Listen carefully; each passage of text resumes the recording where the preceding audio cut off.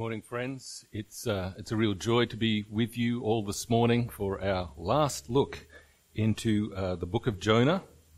Last book, and as it's our last time together, I would like to just do a review of what we've covered so far before we look into Jonah this morning.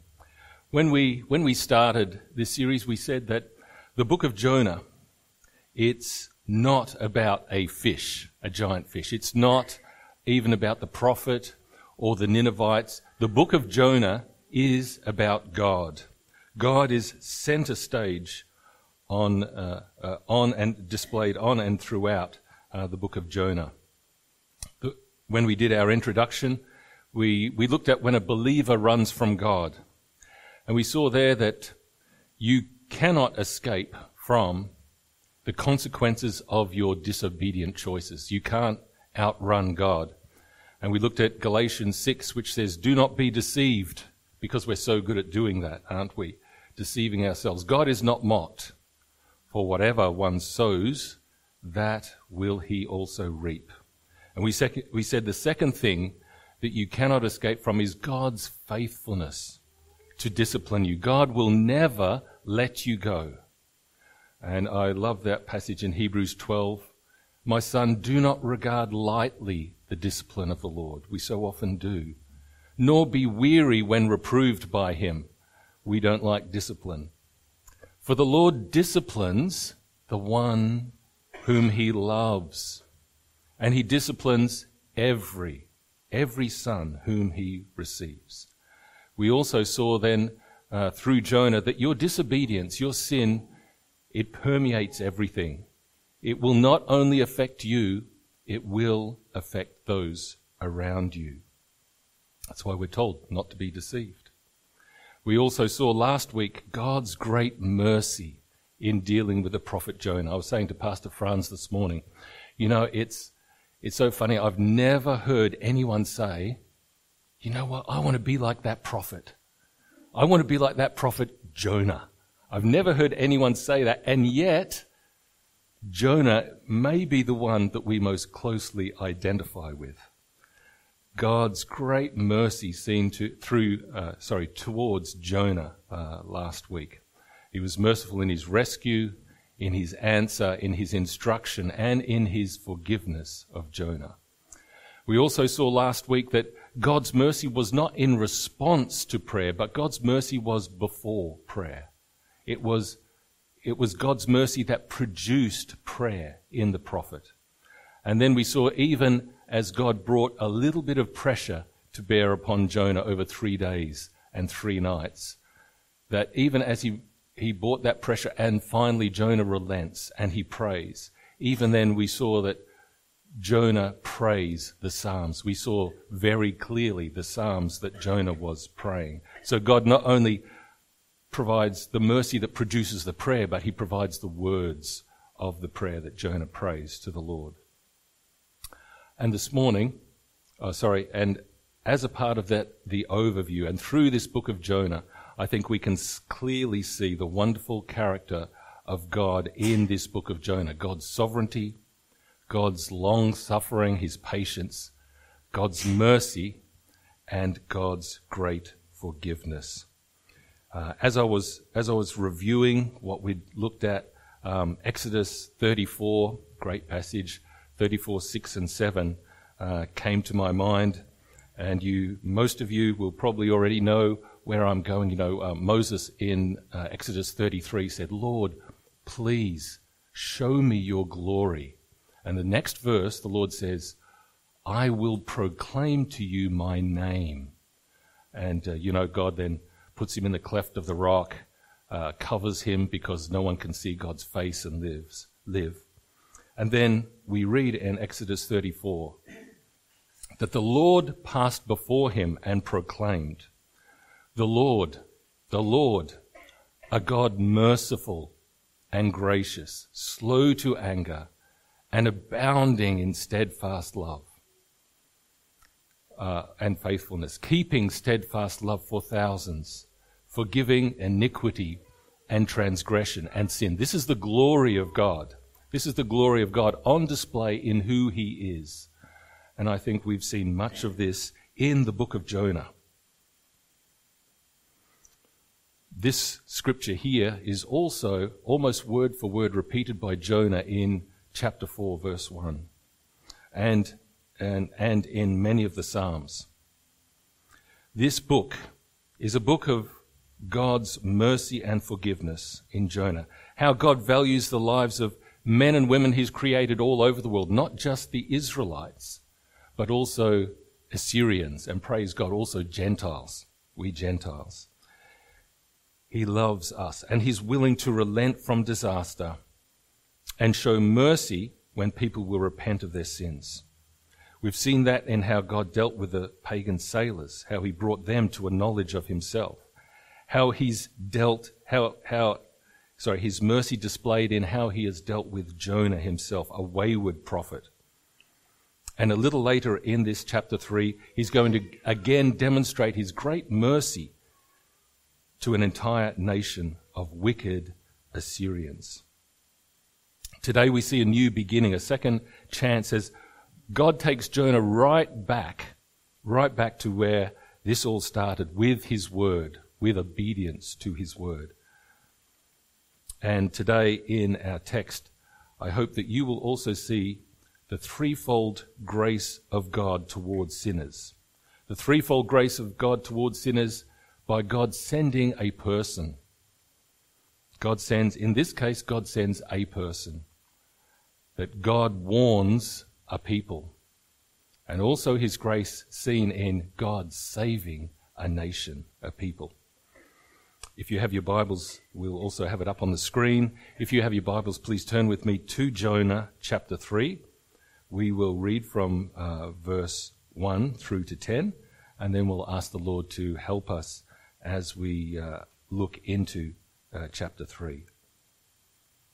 Then the word of the Lord came to Jonah the second time, saying, "Arise and go to Nineveh, that great city, and call out against it the message that I tell you." So Jonah arose and went to Nineveh according to the word of the Lord. Now Nineveh was an exceedingly great city, 3 days' journey in breadth. Jonah began to go into the city, going a day's journey, and he called out, "Yet 40 days, and Nineveh shall be overthrown." And the people of Nineveh believed God. They called for a fast and put on sackcloth, from the greatest of them to the least of them. The word reached the king of Nineveh, and he arose from his throne, removed his robe, covered himself with sackcloth, and sat in ashes. He issued a proclamation and published through Nineveh, by the decree of the king and his nobles, "Let neither man nor beast, herd nor flock taste anything. Let them not feed or drink water, but let man and beast be covered with sackcloth, and let them call out mightily to God. Let everyone turn from his evil way and from the violence that is in his hands." Who knows? God may turn and relent and turn from his fierce anger, that we may not perish. When God saw what they did, how they turned from their evil way, God relented of the disaster that he had said he would do to them, and he did it not. Let's come before the Lord and pray. Father, I thank you for your wonderful mercy, Lord, displayed, Lord, not only here in this passage, but towards us. Father, I thank you for, Lord, revealing to us, Lord, your glory in your character. Father, I pray that we might see that this morning. Lord, help us. We need you, Lord. We cannot, Lord, comprehend that which we desire to unless, Lord, you lead us by your Spirit, unless you teach us. Father, I pray that you would do this morning, Lord, for your great name's sake, Lord, that we might worship you. Father, that we might love you as we ought to love you. Father, and then we will serve you with a glad, a grateful heart, Lord, because we love you. And Father, I ask this in Jesus' precious name. Amen. How does God demonstrate his love, his grace towards sinners? The first demonstration is seen in verses 1 and 2, where we saw that God sends a person. God sends a person. Spurgeon on this commented that if the task were received today, well, this is in the 1800s, to give God's dire warning for a city of over 600,000 people, that first we'd have to form a committee, then we'd have to raise some funds, then we'd have to draft up a charter, and then we'd have to call maybe 300 or 400 evangelists. And men left to themselves, this is what they would do. And even Gideon, you might remember Gideon when he was facing the Midianite army. He was facing an army of 135,000 troops. So Gideon assembled an army of 32,000 men, and God said, "Your army is too big. Tell the men, those who are afraid, to go home." So that left Gideon with 10,000 troops against 135,000. And the Lord said, "You've got too many men." And so the Lord gives them another test with drinking water from this well. And then Gideon is left with 300 men. That's a ratio of 450 Midianite soldiers against each Hebrew soldier. And this is so that when the battle is won, the victory would belong to God and God alone. 450 to 1 aren't such great odds, humanly speaking.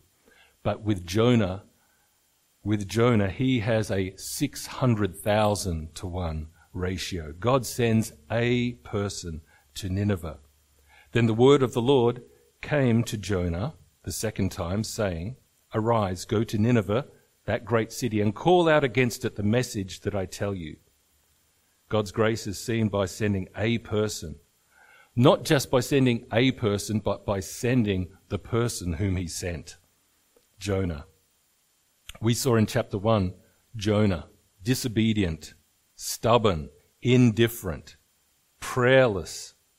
He not only cost the sailors their livelihood, but he very nearly cost all the sailors their very lives. He continued his stubborn, rebellious, indifference right up until the time that he was thrown overboard. And in fact, even when he was thrown overboard, swallowed by that great fish, it seems it still took 3 days, 3 nights, no food, no water, no sleep, complete darkness, 3 days and 3 nights before, as Jonah says, his life was fainting away. And as his life was fainting away, then he remembered the Lord. Then he repented. So when we look at Jonah, even though he has repented, after what he has done, is it right that the Lord should give him the same commission, the same message, the same task as before? How will the Lord treat him after what he's done? Because, when we read the first 2 verses of chapter 3, it's almost, isn't it? It's almost as if nothing has happened. It's almost as if we've just rewound right back to chapter 1 and we're reading that same thing again. Is that right? Is that right for God to do that? Well, in Isaiah, the Lord says, I am he who blots out your transgressions for my own sake, and I will not remember your sins. And of course, Psalm 103, a wonderful passage, as far as the east is from the west, so far does he remove our transgressions from us. It's as if nothing has happened because it's just like, for the Lord, it is just like nothing has happened. When God forgives repentant men and women their sins are gone. Our sins are washed away. And I wonder if anyone here feels like, that you've blown it with God. If you knew what I did, if you knew the thoughts that I had, if you knew what I did all while I called myself a follower of God, how could God ever forgive me for that?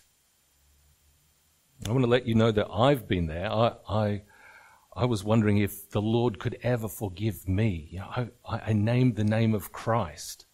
I said I was a follower of him, and the things that I did and the things that I thought, how could God ever forgive me for what I'd done? I felt like I wondered if I was like Esau, who sold his birthright, that which was precious, for a bowl of cereal.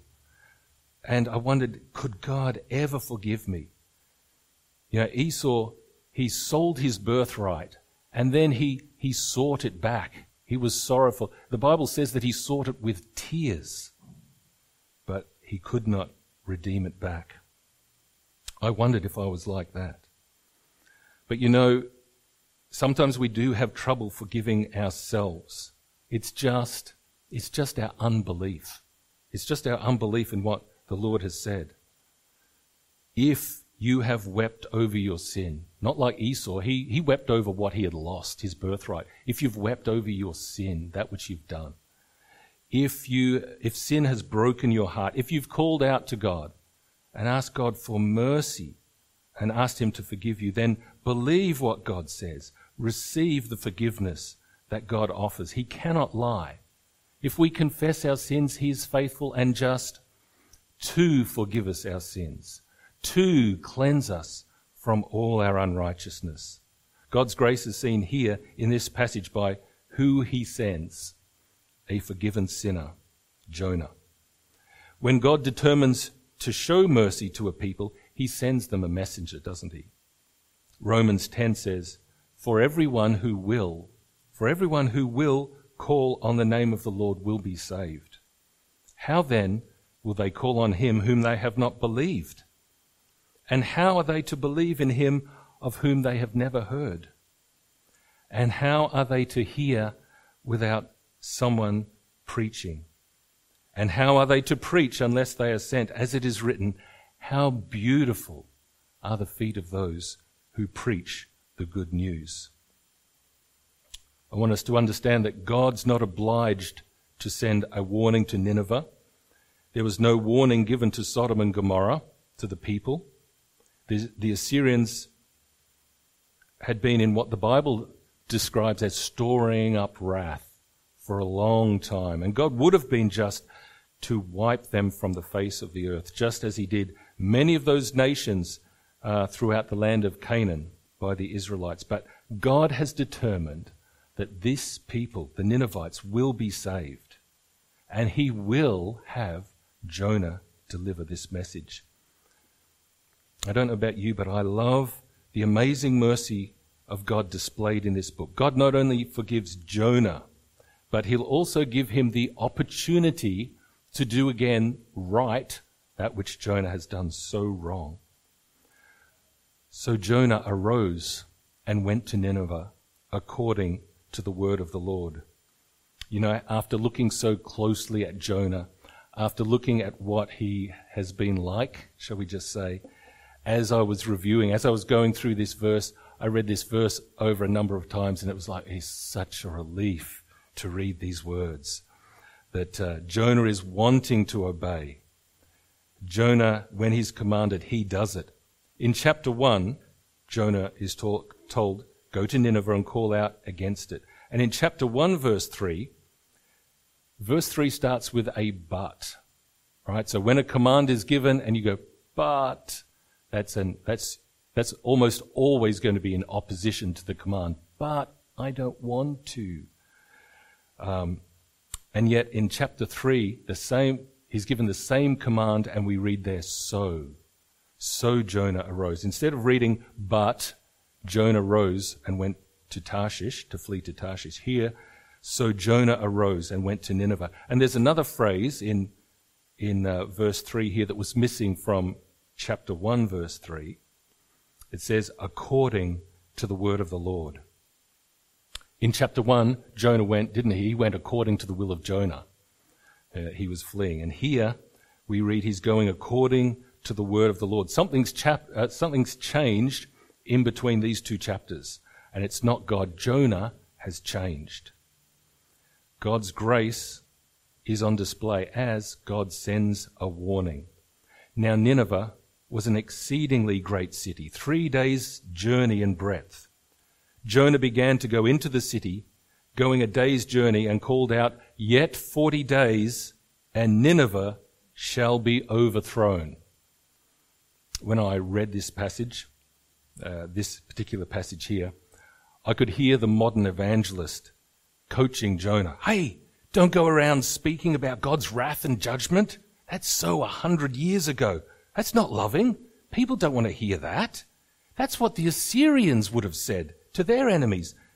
Don't you know that violence begets violence? You should be giving them a message of hope and love and forgiveness, telling them that God has a wonderful plan for their life. No, friends, the message we need to deliver to the lost is like the message that RG gave us this morning in the gospel presentation. It's like the message that the Lord Jesus gave, telling people that they need to repent, for the kingdom of God is at hand. There's no good news unless, if you already think that you're pretty good. And today, even today, so many people, don't they? They think that they're pretty good.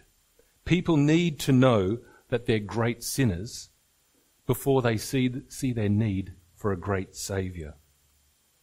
This message that Jonah delivered to the people, I think it's likely a summary of the message preached. I don't think it's the entire message.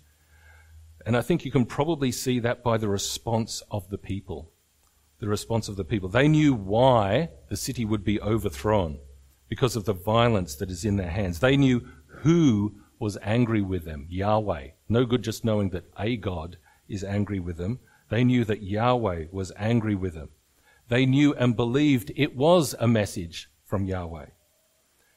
And they knew that Yahweh was fiercely angry with them because of their sin.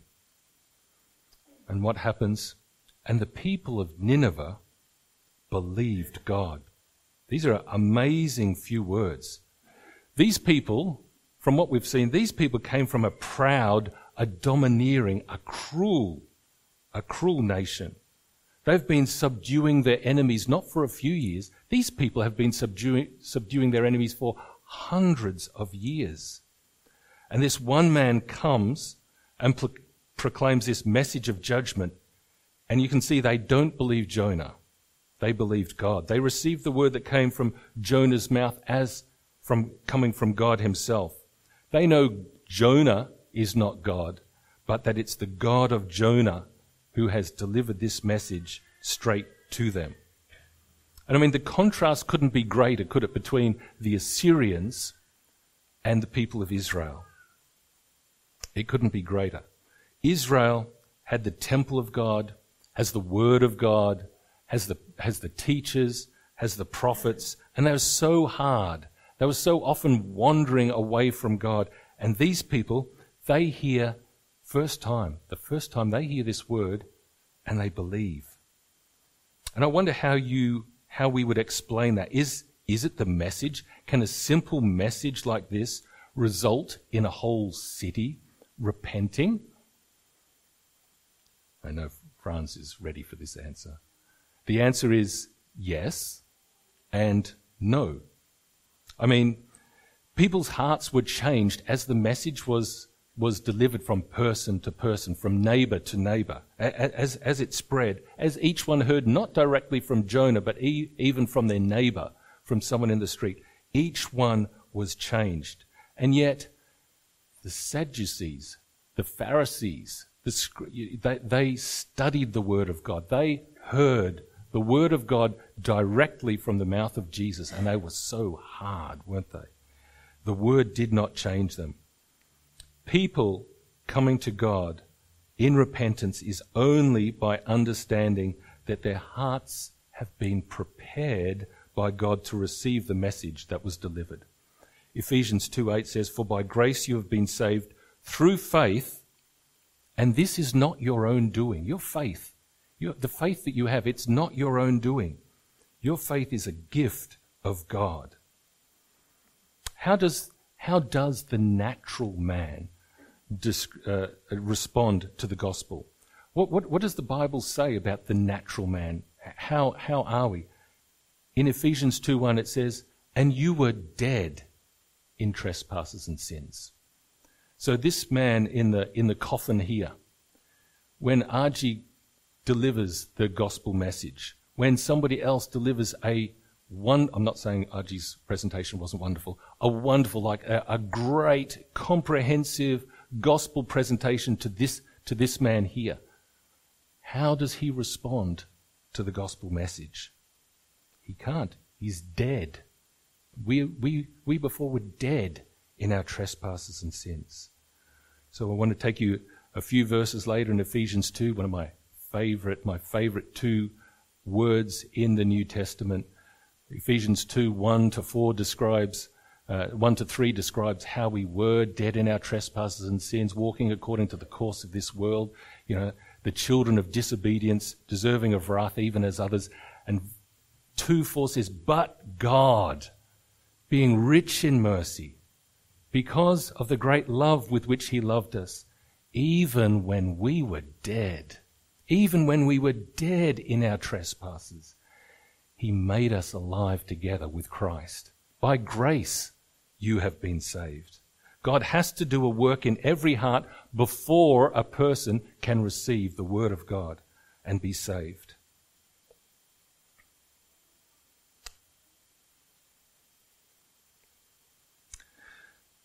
When they heard the message, they called for a fast. They put on sackcloth, from the greatest of them to the least of them. And this is not something that they were told to do by Jonah. No, it's because they received the word of God, and it says they called for a fast. This is in response to the message. And this is what repentance, this is what real repentance looks like. Not just a mental acknowledgement of, yeah, you're right, yeah, we're wicked. But it's seeing their own hearts, the wickedness of their own hearts. And when they see that, there's an outpouring of grief over what they've seen, this recognition of guilt and sin. And it's not just by the lowest, we're told here, is from the greatest down to the least.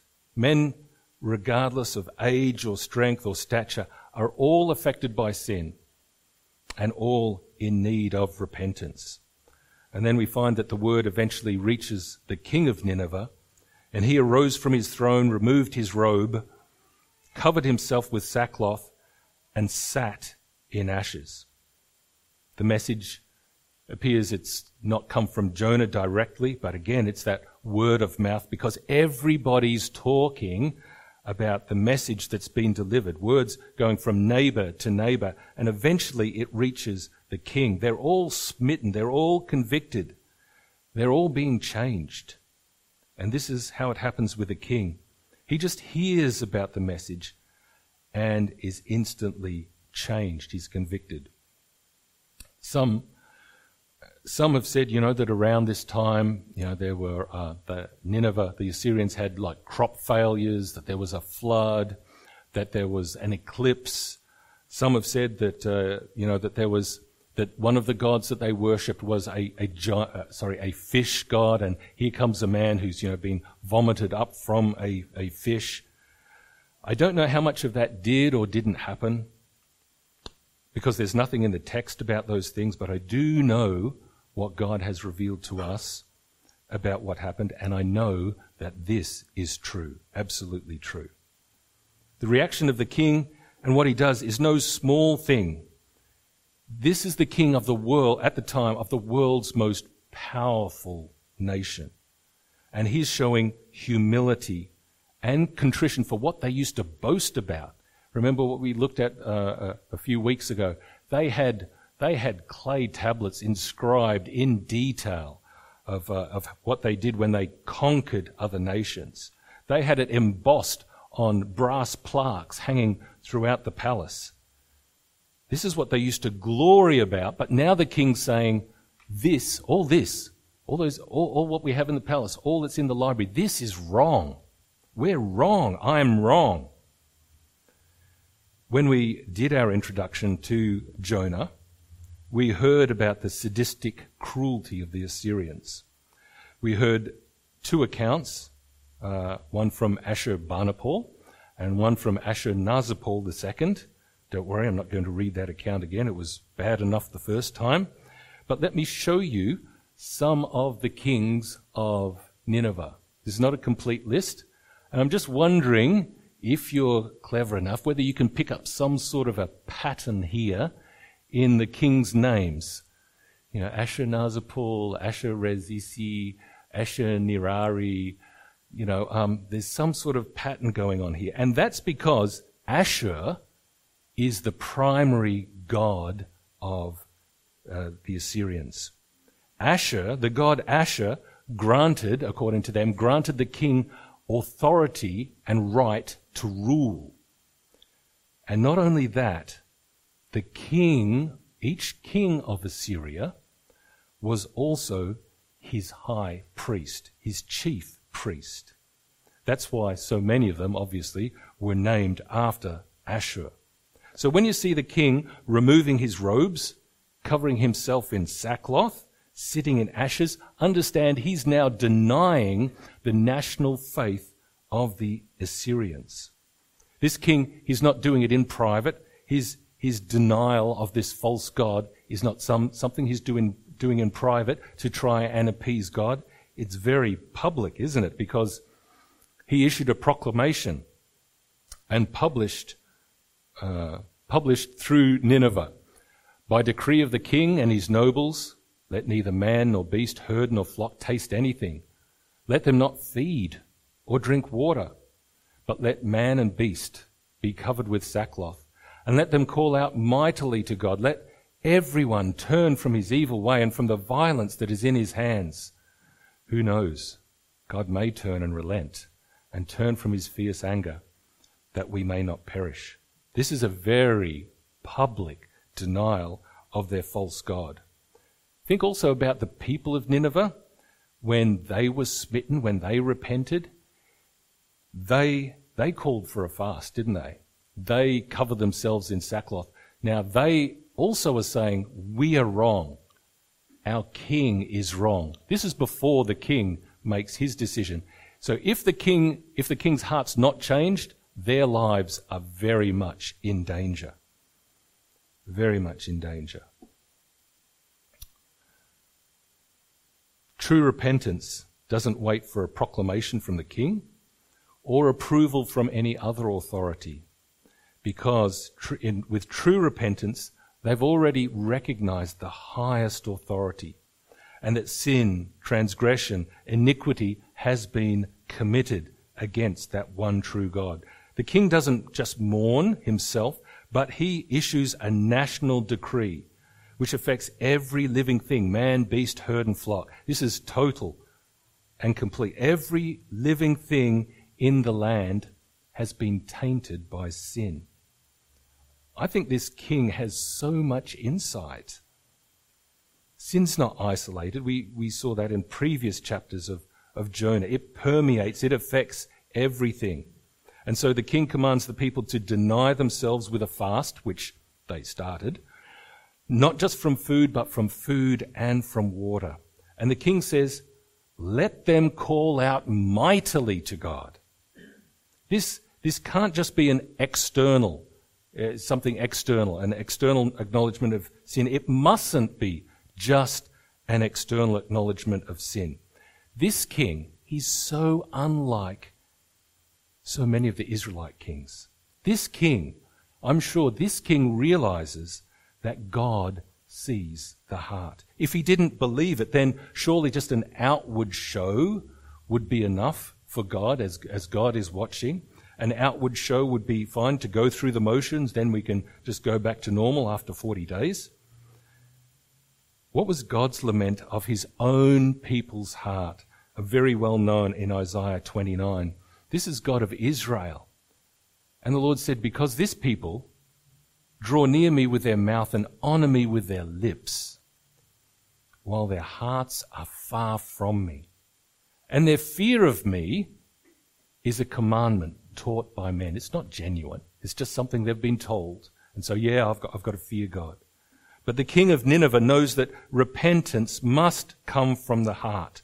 How can you call out mightily to God unless it's coming from your heart, unless you're earnest, unless you believe it? This is such a great example of repentance from a city of wicked pagans. and a king, the chief of the wicked pagans. They've all been touched by the Spirit of God and changed. Who would have thought it would have ever been said in our Bible that the Assyrians provide a great model, a great example of true repentance? Do you want to see true repentance? Let's look at the Assyrians. Jonah must be so pleased. We see God's grace displayed as God saves a nation. And from the Assyrians, I want us to see this morning 4 signs of true repentance. And repentance, of course, is knowing that we have no other hope if God did not come to us first. If God did not move us and come to us first. Firstly, we see that their acknowledgement of sin. The king, after hearing the message from the people, as soon as he hears it, he says, you see the outward sign of his contrition, and let everyone turn from his evil way and from the violence that is in his hands. The people know that this is the reason why judgment is coming. True repentance is also seen by them being appalled by sin. When God illuminates a dark soul, the repentant sinner is appalled by what they've seen. The outpouring from the people and from the king, this is spontaneous. Jonah doesn't have to tell them what to do. As soon as they hear this, they are cut in their hearts, and it hurts. And there's this outpouring of grief in response to what they've done against a holy God. They see what's in their hearts, and the king, seeing his own heart and that of his people, give outward expression through this commandment. They are appalled by their sin. The king calls for sackcloth, for food and water and abstinence, because they're so distressed by the reality of their own sin. True repentance accepts the consequences. The people's repentance was not tempered by the threat of the king. What if, I am fasting, I'm in sackcloth and ashes, I'm saying what we've done, what the king's done is evil. What if the king doesn't agree with me? True repentance is not threatened by the threat of what might happen. And the king, I love the king's response in verse 9. Who knows? God may relent and turn from his fierce anger, that we may not perish. True repentance is not presumptuous. The king knows that what's been promised, what's been proclaimed to them is deserved. I think the people know that it's deserved. They know what they've done in times past. It's in their library. It's everywhere in the palace. They deserve nothing less than God's fierce anger. Who knows? Maybe God will show us mercy. True repentance is also seen in a change of direction. A change of direction. As I was looking through here, it was so clear to me by what's not in the text, by what's not here. And I wonder if you can see what's not here. During our introduction to Jonah, we saw this map of the city down here, and we talked about this outer wall, 100 kilometers in circumference. By the way, if you Google Nineveh, you can still see quite a few portions of this wall here, 2,500 years later. We talked about the inner wall that covered the armory, the treasury, the palace, the library. This inner wall here, 13 kilometers around. That inner wall, 30 meters or 4 power poles high, 15 meters wide at the top. We saw that this was a warrior nation. This was a nation built on the ashes of many kingdoms that they conquered and destroyed. They take much pride in their accomplishments, in their advanced technology, their advanced weapons of war, which is why they'd been so successful. Where is the change in direction? Yet 40 days and Nineveh will be overthrown. What's not there is assemble the nobles, assemble the generals, reinforce the gates, provision the army, recall our troops, prepare for battle. There's not one word. This is a warrior nation. There's not one word of getting ready for what's coming, for what's deserved. There's not even a word of preparation to defend. All their faces, from the greatest to the least, all their faces are towards God in humility and repentance. True repentance is amazed at God's mercy towards sinners who know they do not deserve mercy. When God saw what they did, so God is taking notice. Is God just looking at the outside, or is God looking at the heart? When God saw what they did, how they turned from their evil way, God relented of the disaster that he said he would do to them, and he did it not. You know, there's nothing in the text here to actually indicate. That's why I said there's 4, and we actually have 5 here. There's nothing that actually in the text that gives the response from the Ninevites. But I have to believe from all that we've read, from the king and from the people and from what God says, I have to believe that there would have been much rejoicing, an outpouring of gratitude towards Yahweh, who they believed and who relented from disaster. And you know, as a side note, you know, the word from Jonah delivered to them, yet 40 days and Nineveh shall be overthrown. That word from Jonah did not come to pass, did it? Does that make Jonah a false prophet? It's pretty clear what happens if you say, you know, thus says the Lord, and it doesn't come to pass. That's what we see here. Friends, what we see here is God acting in perfect accord with his word. Because in Jeremiah 18 we read, God says, if at any time I declare concerning a nation or a kingdom that I will pluck up, break it down, and destroy it, and if that nation concerning which I have spoken turns from its evil, I will relent of the disaster that I intended to do to it. What a merciful God. As we finish our time in the book of Jonah, I trust you've been encouraged as we've seen the wonderful character of our God on display. We've seen God's sovereignty over the elements, over the creatures, even over the words in the book of Jonah, even over the words that people have spoken unaware. This is all part of God's plan.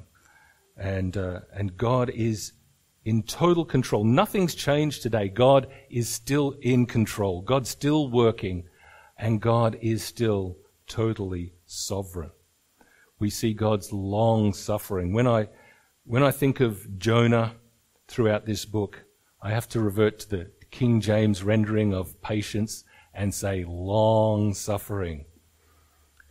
Friends, God is also long suffering. He's patient with us, isn't he? And we said a few weeks ago, actually we said last week, isn't it wonderful that what God requires from us, it's not a perfect faith. What God requires from us is a genuine faith. None of us are a finished work until we're glorified, and it's wonderful to know that in between now and when we're glorified, it's wonderful to know that our God is so patient, so long-suffering with us. We also saw in the book of Jonah God's great mercy all throughout this book in what God does and what God doesn't do. And just like Jonah, God's mercy towards us is not just when we repent. God's mercy to us is before we repent, maybe more. And it's so often also in what we don't acknowledge or don't see in the hand of God working around us so that we will repent. Because God's desire is that we would have fellowship. God loves us with such a great love. God's great mercy and God's forgiveness. The sin of his prophet was great. The sin of the Assyrians was even greater. And God forgave both. As we close this morning, I'd like to leave you with Psalm 86. For you, O Lord, are good and ready to forgive, rich in mercy to all those who call on you. I'm sorry we don't have time to get into chapter 4 this morning, but if you would like to come back in 7 years when Pastor Franz goes on long service leave again, we'll finish chapter 4 then, and I'm sure we'll have a wonderful time looking at it then. Let's come before the Lord and give him much thanks for his word. Father, I thank you so much, Lord, for what we see of you on display. Father, thank you for revealing to us the glory of your name. Lord, so merciful. Lord, to us so patient. Lord, so kind. Father, so gentle. Father, I pray that as we go from this place this morning, Lord, we would marvel at your goodness to your people. Father, may we never, ever think that you do not love us. I thank you for loving us the same, Lord, in our worst state. Father, you love us the same in our worst state, in our best state. Father, I thank you that it is your steadfast love, Father, that we see here demonstrated towards Jonah. Father, I identify with Jonah, and I thank you for your goodness to him, and I testify of your goodness to me and to us here at Grace Bible Fellowship. Father, draw us close to you that we might worship and love you as we ought. And Father, I ask this in Jesus' precious name. Amen.